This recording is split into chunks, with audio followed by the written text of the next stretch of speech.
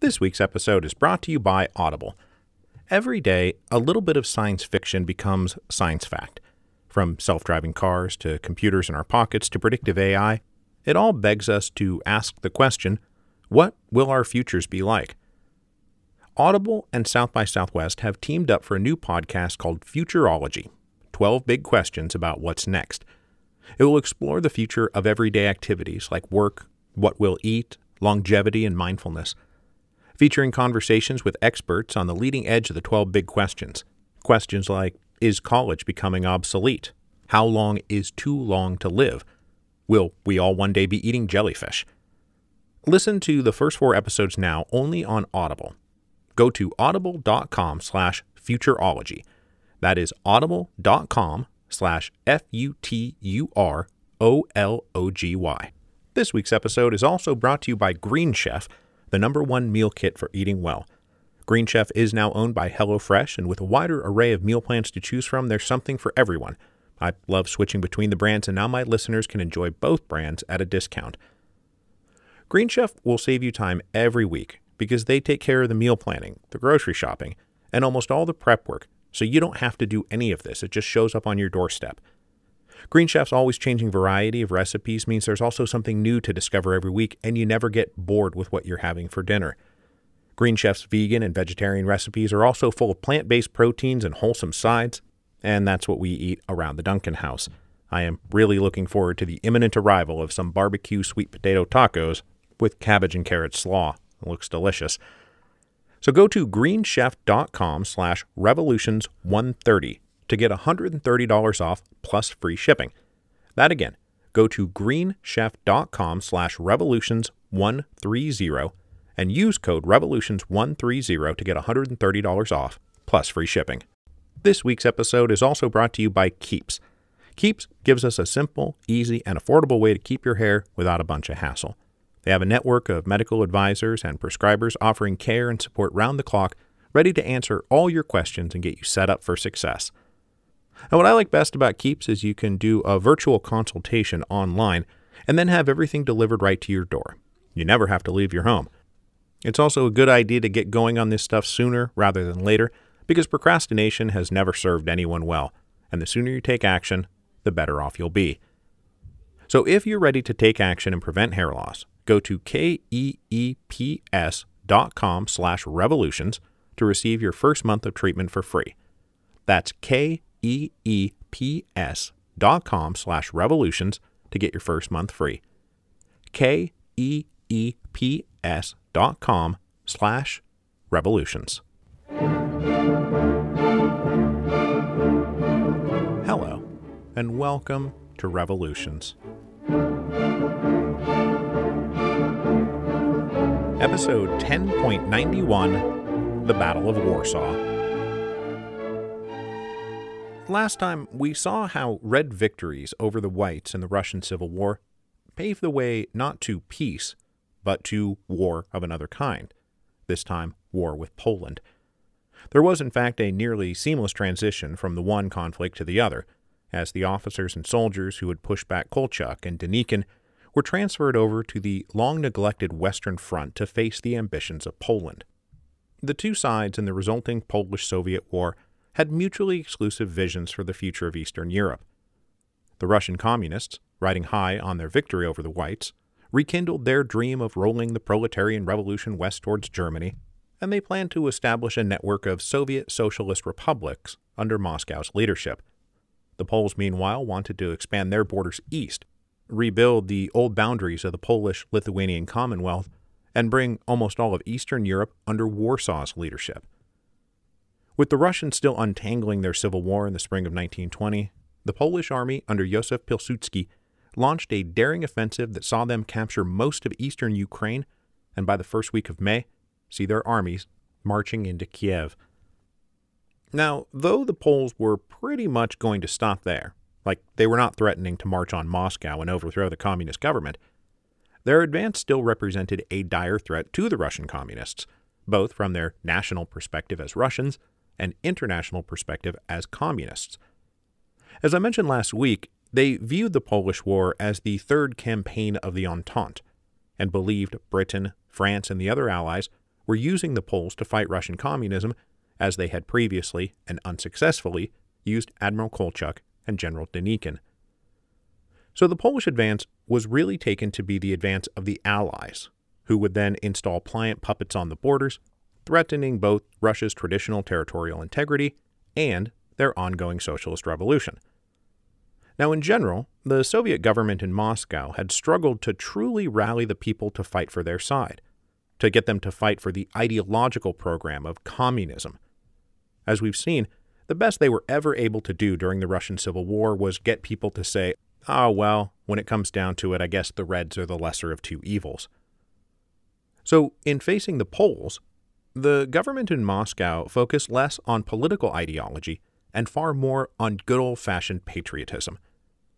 Their papers trumpeted the threat to Russia posed by a foreign invader and called upon the people of Russia to rally not so much in an ideological defense of the revolution, but in a patriotic defense of Mother Russia. Joining the Reds in this effort was now old General Alexei Brusilov. Brusilov was one of the few great military heroes to emerge from World War I, and his word still carried a lot of weight, both among his former fellow officers of the Tsarist army and the common people of Russia. Brusilov had spent the last few years laying low, reconciled, if not precisely sympathetic, to the Bolshevik Revolution.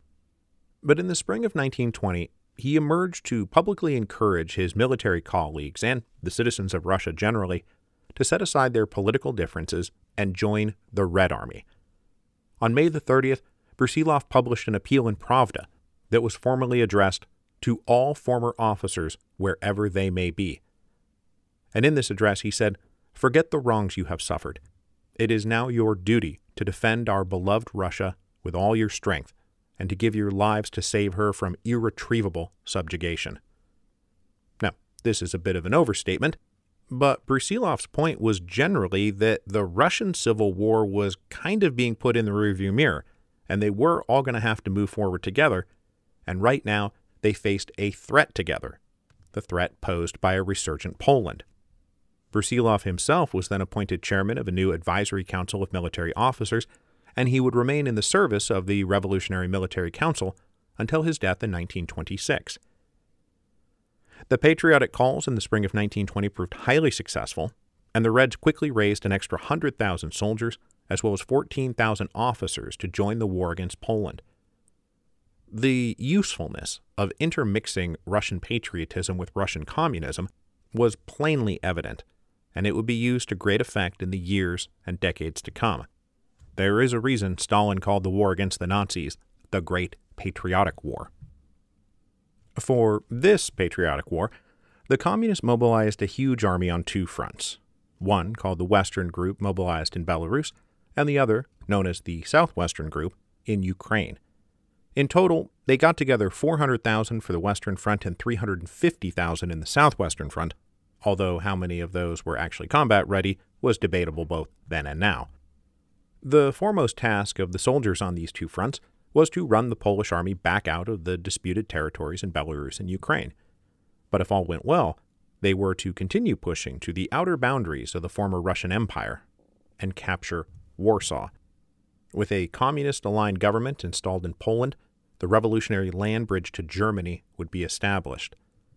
And though the Spartacist uprising had ended in demoralizing failure, in 1920 Weimar Germany remained a chaotic mess of revolutionaries, reactionaries, and separatists, with the final political outcome of the fall of the German Empire still very much in doubt. As Pravda trumpeted in May 1920 under the headline, "Go West," they said, "Through the corpse of white Poland lies the way to the world inferno.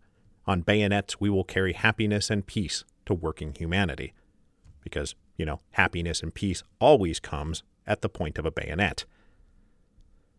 The Red Army launched its counteroffensives against the Polish army in two staggered waves. First, down in Ukraine at the end of May, they opened up a battle for control of the Dnieper River. The Polish forces in the region may have nominally held Kiev, but they were way out ahead of themselves and far too overextended. Plus, their supposed local Ukrainian ally, Simon Petlura, led only a small and relatively insignificant army, and he enjoyed no local influence to speak of.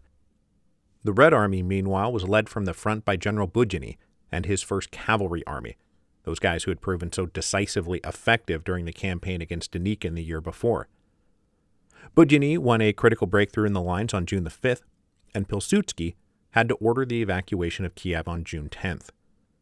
Now, Pilsudski had planned to send forces from Ukraine up north to reinforce the defensive lines in Belarus, but the Red Army's successes in Ukraine precluded that possibility. Over the next 10 weeks, the Red Army in Ukraine steadily advanced towards the western city of Lviv, where they expected to soon stand poised to join their comrades moving freely across Belarus for a mass convergence on Warsaw. The Red Army advancing through Belarus was moving just as easily. The Polish defensive plans called for occupying the vast networks of the German trenches left over from World War I, which, remember, is only 18 months in the rearview mirror. But they did not have sufficient manpower, and they were spread far too thin. The Reds launched their offensive on July 5th and quickly sent the Polish army tumbling backward. After breaking through the first line of Polish defense, the Reds recaptured Minsk on July 11th. Then they broke through the second line of the Polish defenses and captured Vilnius on July 14th. Then the third Polish line of defense fell, and the Reds captured Grondo at the end of July. Marching with bold confidence, the Red Army now stood just to the east of the so-called Curzon Line, the line the Allied powers had marked down as the eastern border of Poland. Not recognizing the validity of this demarcation at all, the Red Army simply continued to advance west, and orders went out confirming that their final destination was now Warsaw. As the Red Army marched, the Soviet leadership's confidence soared. Lenin became positively giddy at the idea that the depressing setbacks for international revolution in the immediate wake of World War I were now proving to be mere hiccups. He could once again trumpet worldwide socialism as a historical inevitability. In Pravda, Nikolai Bukharin wrote that they would move beyond Warsaw right up to London and Paris. And for every mile further the Red Army marched west, the exhortations to patriotic defense of the motherland against a foreign invader grew weaker, and the triumphant declarations of the revolutionary advance of socialism grew louder. They started taking the capture of Warsaw for granted, and communist plans now looked ahead to Germany, Czechoslovakia, Austria, Hungary, and Italy. The summer of 1920 was the last true high point of the belief that Russia would be the launch pad of the international revolution, something to be aggressively exported abroad, rather than merely protected and cultivated at home. The brief spell of being dizzy with success just so happened to coincide with the Second Congress of the Communist International, which met in Moscow from July 19th to August 7th.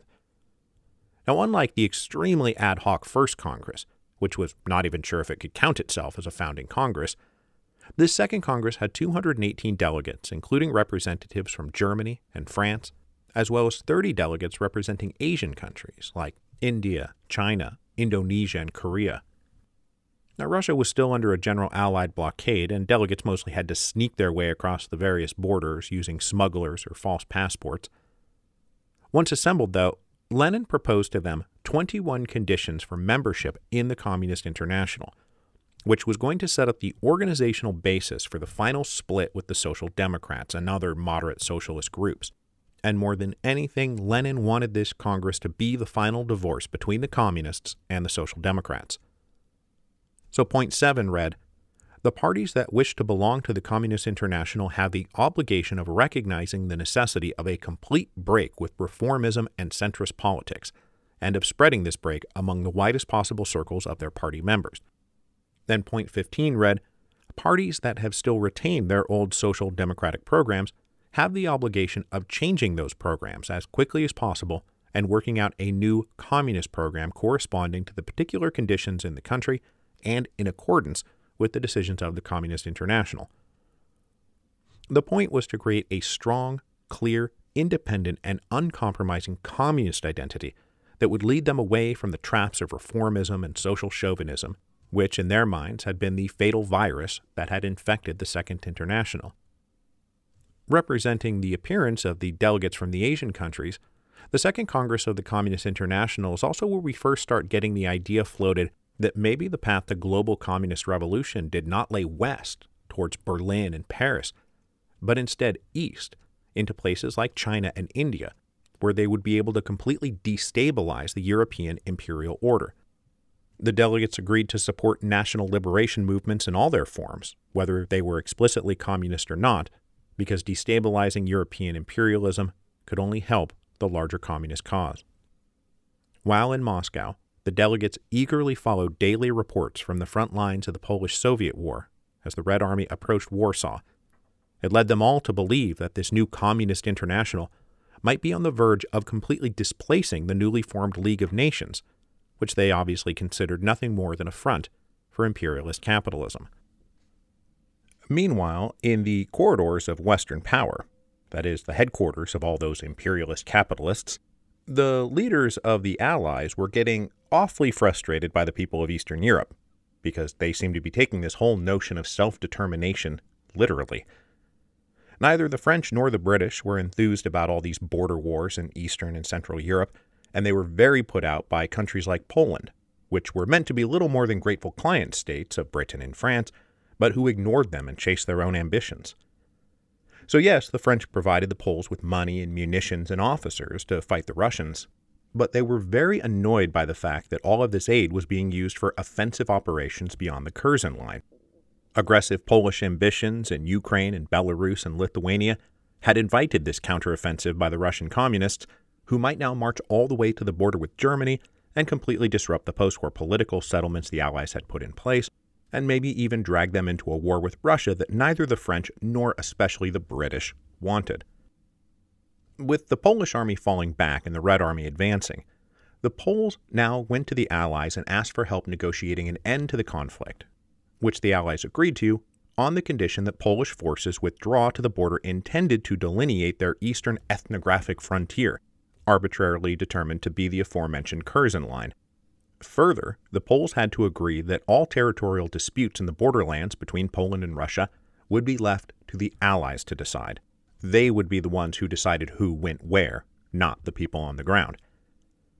On July 11th, British Foreign Secretary George Curzon, he of the Curzon line, sent a telegram to Russian Commissar of Foreign Affairs Georgy Chicherin, requesting the Red Army halt at the Bug River and accept it as a temporary border with Poland, implying that the Allies would actively aid the Poles to defend this line if Russia kept advancing. On July 17th, Chicherin rejected the British mediation offer and declared that Russia would only negotiate directly with Poland. Frankly, the Allies had no business meddling in Eastern European affairs and had no right to go around drawing boundaries. Both the British and the French responded to this with more definitive promises of aid to the Polish army, and at the end of July, they sent what is called the Inter-Allied Mission to Poland. The Allied governments assumed that this mission would take a leading role in the Polish War, that they would become something of a de facto general staff of the Polish army. But when they got there, they found that the Poles, for all their aid requests, were uninterested in simply taking orders from British or French officers. And the French managed to bungle their relationship with the Poles even further, and they encouraged the Polish government to recognize and support the Russian whites in Crimea, now led by Pyotr Wrangel. We'll talk more about this next week. But Russian white policy continued to deny the right of independent Poland to even exist. So the French were not exactly winning friends and allies among the Polish leadership. The Red Army, meanwhile, captured Brest on July 29th and then reached the Bug River on July 30th. Now, the Bug River does have some historical significance as a loose geographical dividing line between east and west, with those east of the river tending to be Orthodox Christian, while those on the west side of the river being Catholic. And it meant that if the Red Army crossed this river, that they would be moving into territory that was well beyond their cultural limits. Suddenly, the framework of this being a patriotic war of national defense hopped over to the other side. Whereas in the spring, Russian patriotism was mobilized to defend against the foreign invasion of the Poles, now it was Polish patriotism being mobilized to defend against foreign invasion by the Russians. Now, like any army of this type, the Red Army attempted to portray itself as a liberating army, freeing the peasants and the workers of Poland from the clutches of the old landed aristocracy and the new exploitive capitalists. But, as always, liberation at bayonet point is a pretty tough sell, especially because the Russians were now the ones with long extended supply lines operating well beyond their own home frontiers and forced to feed and supply themselves by local requisitioning. So, when the Red Army showed up, the local Polish population did not see liberators, but oppressors and occupiers. As Lenin later lamented to German communist Clara Zetkin, they had to requisition bread from the Polish peasants and middle classes, and in the Red Army the Poles saw enemies, not brothers and liberators. The Poles thought and acted not in a social, revolutionary way, but as nationalists. The revolution in Poland, which we counted on, did not take place. What happened instead was that the Polish peasants and workers did not rally to the Red Army, but to the Polish army. Now, originally, the Russian plan was for the armies they had operating in Ukraine to come up and support the Western Army advancing on Warsaw. But this seemingly sensible and obvious approach was preempted by communist overconfidence. Still believing that the revolution in Poland they counted on would come to pass, and obviously lulled into believing the Red Army would just steamroll the Polish army, the Red Army in Ukraine was directed to capture the city of Lviv in far western Ukraine. The capture of Lviv would then be a launch point for further adventures abroad. This meant that instead of getting closer together, the two Russian armies out there grew further apart. The armies now approaching Warsaw were left unsupported due to a misreading of the situation, and it cost them badly needed reinforcements. There's a good case to be made that it cost them the Battle of Warsaw. Now, just before the final battle, Polish and Soviet negotiators met in Minsk to possibly hammer out a ceasefire. But the Russians, riding high on their momentum, issued demands that were far too harsh for the Poles to accept, as it would turn Poland into a Soviet-dependent state. So talks went nowhere. All matters would be decided on the battlefield, and it would all come down to the Battle of Warsaw. The Battle of Warsaw was a huge affair, with somewhere between 225,000 and 275,000 troops participating, evenly split between the two sides. After advancing toward the city over several days, the Red Army launched its final assault on the city on August 12th. The plan was to send one force directly west towards Warsaw, while others would sweep up around and cross the Vistula River north to outflank and surround the capital. But the fighting by the Poles was much stiffer than the Russians anticipated. The people were not rallying to the Red Army or to the Communist Revolution, but to the defense of their homeland. Within a few days, it was obvious the Red battle plan wasn't going according to plan. The armies down in Ukraine were ordered to go northwest to reinforce the assault, but General Budyny, apparently following orders from Comrade Stalin, refused to obey. Stalin was one of the leading political commissars down on the Ukrainian front, and he had his own political and military ambitions. He seems to have been seduced by the idea that the Poles were already as good as defeated, and he didn't want to get stuck in a merely supportive role in an all but guaranteed victory up by Warsaw, and instead insisted they continue to focus on capturing the city of Lviv, partly to stick laurels in his own cap. But with the Red Army around Warsaw actually badly in need of reinforcements, Stalin and Budyny missed the chance to be the glorious saviors of the cause who rode in to save the day. After several days spent fending off the Russians, Pilsudski launched an all-or-nothing counterattack that would sweep up and around from the south and come at the Red Army from the rear. He launched this attack on August the 16th, and in the midst of the fighting, the Red Army broke into confused retreat. Different armies and divisions broke in completely different directions.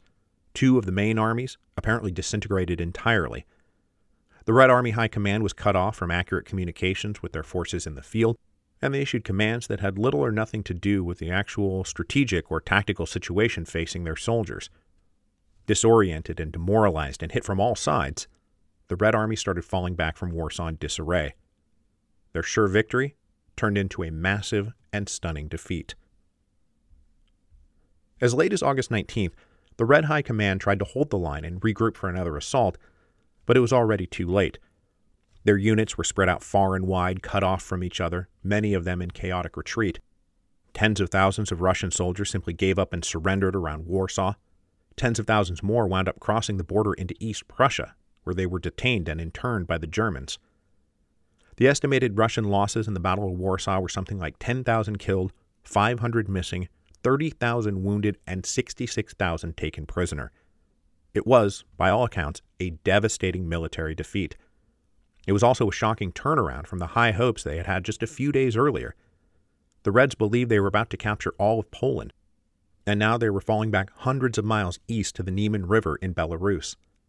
The Battle of Warsaw was a huge victory for the Poles, and for Pilsudski in particular, who had been enduring heavy criticism for his handling of the war to date, though his critics were eager to deny him even this great victory, and they called the Battle of Warsaw the miracle on the Vistula, and they attributed the salvation of Poland to divine providence, and specifically the Virgin Mary, rather than the political and military acumen of Józef Pilsudski. So with the Polish army once again advancing while the Red Army retreated, we can see that the Polish-Soviet War unfolded as a great sloshing back and forth of armies across Eastern Europe. First, the Red Army had sloshed west over the winter of 1918-1919 during the Target Vistula days. This triggered the counter-slosh east as the Polish army advanced in the summer of 1919, and the Red Army fell back, until the front line was practically on the Russian border by the spring of 1920. Then there was the counter-slosh back west as the Red Army advanced and the Polish army retreated all the way to the gates of Warsaw by the summer of 1920. And now, here in the late summer and early fall of 1920, we have the final counter-slosh back east. The Poles pushed the Reds back across the Bug River, which just a few weeks earlier the Allies had tried to get the Red Army not to cross, and which maybe at this point the Red Army kind of wishes it hadn't crossed. The Russians then tried to make a stand around the city of Grondo on the Niemen River, but in the subsequent battles at the end of September, the second largest battles after the Battle of Warsaw, the Red Army was again outflanked and forced to retreat deeper into Belarus. By now, the Poles were also on the march down in Ukraine, and they forced the whole front line of the Polish-Soviet War hundreds of miles east by the beginning of October. This sudden about-face and the miracle of the Vistula led both sides to reconsider peace. Now, Pilsudski was adamantly opposed to making a peace with Russia. He believed he had the Red Army on the run, and his dream of that vast Polish-led Intermarium Confederation still burned in his heart. But most Polish leaders believed that would be a mistake. They had just stared total annihilation in the face, and now that they had restored some geographic breathing room for themselves, they sought only the confirmation of a sovereign and independent Poland recognized by Russia. Over in Russia, some quarters of the communist leadership believed in trying to regroup and keep fighting. Poland was, after all, still the land bridge to Germany, a bridge that had to be crossed in order to carry out international communist revolution, and had they wanted to, they probably still could have kept fighting. Their Western forces were in a state of disarray at the moment, but they still had millions of soldiers under arms spread throughout Russia. Had they really wanted to, they could have regrouped and launched a counter-slosh in the spring of 1921. But the ever-practical Lenin believed that this might be nothing less than political suicide, that if they tried it, they wouldn't make it through the winter. As we'll discuss more next week, the burdens of war communism were becoming intolerable to the people of Russia, and as Lenin said to Clara Zetkin, "I myself believe that our position did not force us to make a peace at any price. We could have held out over the winter, but I thought it wiser to come to terms with the enemy. The temporary sacrifice of a hard peace appeared to me to be preferable to a continuation of the war. Soviet Russia can only win if it shows that it carries on war to defend the revolution, that it has no intention to seize land, suppress nations, or embark on imperialist adventure. But ought we, above all, unless absolutely compelled, to have exposed the Russian people to the terror and suffering of another winter of war? No. The thought of the agonies of another winter of war were unbearable. We had to make a peace." By October 1920, then, leaders in both Poland and Russia concluded they wanted to end the war. And when their respective negotiators sat down in the city of Riga, they were both looking for a stable peace, rather than the fulfillment of all their heart's desires. Both sides, in fact, abandoned their primary objectives. The Poles gave up on the idea of expanding their borders to the old limits of the Polish-Lithuanian Commonwealth, and the Russians gave up on the idea of trying to install a communist regime in Poland. A preliminary ceasefire was signed on October 12th, which took effect on October 18th. Now, there was still some sporadic fighting and jockeying for position over the winter of 1920-1921, but both sides were ultimately committed to ending the war and settling into the negotiated peace that left neither with what they wanted, but with enough to walk away clean. Poland put its army on peacetime footing in January, before the final peace treaty was even signed, and partly because the Red Army had begun a program of mass demobilization before the winter even set in. Though the final peace treaty would not be signed until March 1921, the Polish-Soviet War was over. The immediate impact of the Polish-Soviet War and its lasting legacy are mostly about what didn't happen, rather than what did. Because when you look at the final maps of the Treaty of Riga, after all this sloshing about, everyone is kind of right back where they started. Something like 100,000 people were killed. There was massive material and economic devastation. There was uncalculatable traumas inflicted on both soldiers and civilians as the armies marched back and forth across Eastern Europe. And for what? Kind of looks like for nothing. Kind of looks like they could have done none of that and wound up in exactly the same place.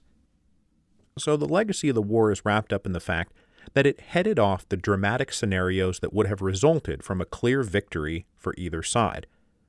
Polish victory might have led to a legitimately resurgent Poland occupying a massive space on the maps of Europe, no longer a contested borderland between Germany, Austria, and Russia, but a major power in its own right, ascendant at a time when Germany, Austria, and Russia were all reeling from the collapse of their respective empires. Who knows how that would have changed the near future of European war and diplomacy. On the other hand, and this is the legacy more commonly pointed to, had the Red Army won the Battle of Warsaw and successfully installed a communist regime in Poland, who knows what they might have accomplished in neighboring Germany. Maybe their communist revolution would have kept marching to Berlin and then to Paris and London. With this threat on the table, the Allies probably would have been forced into a direct war with Russia they did not want, but which they probably would have deemed unavoidable to prevent Western Europe from going red. As it stands, the Battle of Warsaw is treated in some quarters as one of the most important battles in European history, as the moment when communism was blocked from entering Western Europe. And certainly we can see a clear departure in both domestic and foreign policy in Russia come the spring of 1921. These changes were not entirely caused by the defeat in Warsaw, but certainly they were very much informed by it. Now, all this talk of the miracle on the Vistula halting the spread of evil atheist communism can obviously go too far, especially because it's not clear how much even a victorious Russia, at that time and under the conditions that prevailed in 1921, would have been able to truly exert their authority over a hypothetically communist Poland, nor how much support the local Polish communists would have even had. Which is to say, once installed, they might have been overthrown in a fortnight. And so yes, the Battle of Warsaw is the historical moment when the spread of communism is halted, but it's by no means the only possible historical moment when that might have happened. But hypotheticals aside, the Battle of Warsaw was that moment. It was the historical moment when the spread of communism was halted, and it is thus a critical moment in the timeline of the Russian Revolution and European history. Now next week, we'll turn our attention back to domestic concerns in Russia, as Lenin himself was already doing as he pushed to make peace with Poland. Since October 1917, the communists had imposed a harsh reign on the people of Russia. 3 years of emergency conditions and ongoing war had justified those conditions, but the people were getting awfully sick of the burdens imposed on them, and going into the winter of 1920-1921, the most acute threat to the communist government in Moscow was not the Allies or conservative whites or the Poles, but the very workers and peasants on whose behalf they claimed to rule.